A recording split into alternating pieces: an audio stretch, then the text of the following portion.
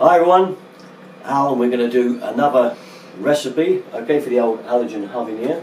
Another one out of the cookbook that comes with the Halogen, okay. This one is chicken sweet and sour savoury rice. Okay, so without further ado, I'll let Jan roll on the whole film and she'll take you through the recipe.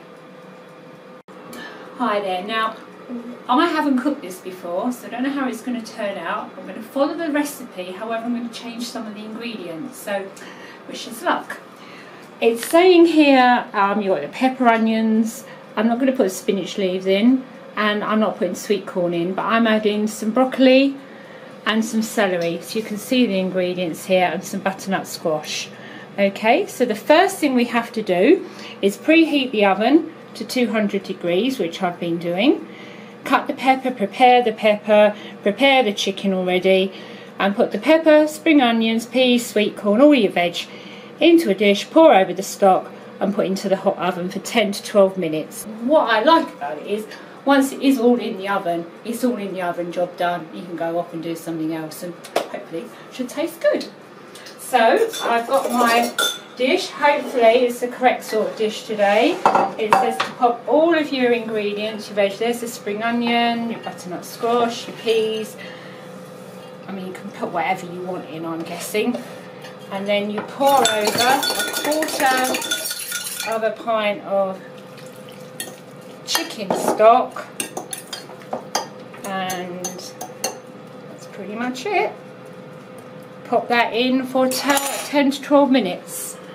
So in she goes, low rack. Right, now we have to put the rest of the ingredients in. It's saying 4 tablespoons of sweet and sour. So, oh dear, that came out rather sharpish, didn't it?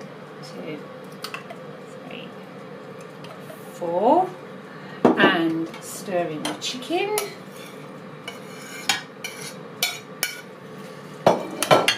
Add the seasoning, my seasonal, which I absolutely love. Seasoning and the rice.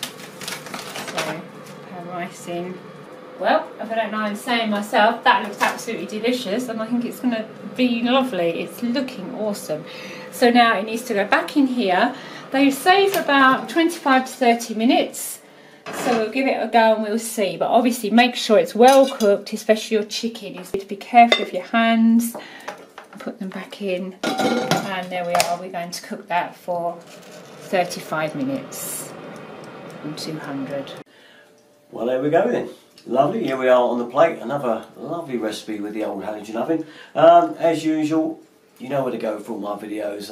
Good selection of stuff on there. Derrickton33. Thanks very much for watching again. See you next time. Wow.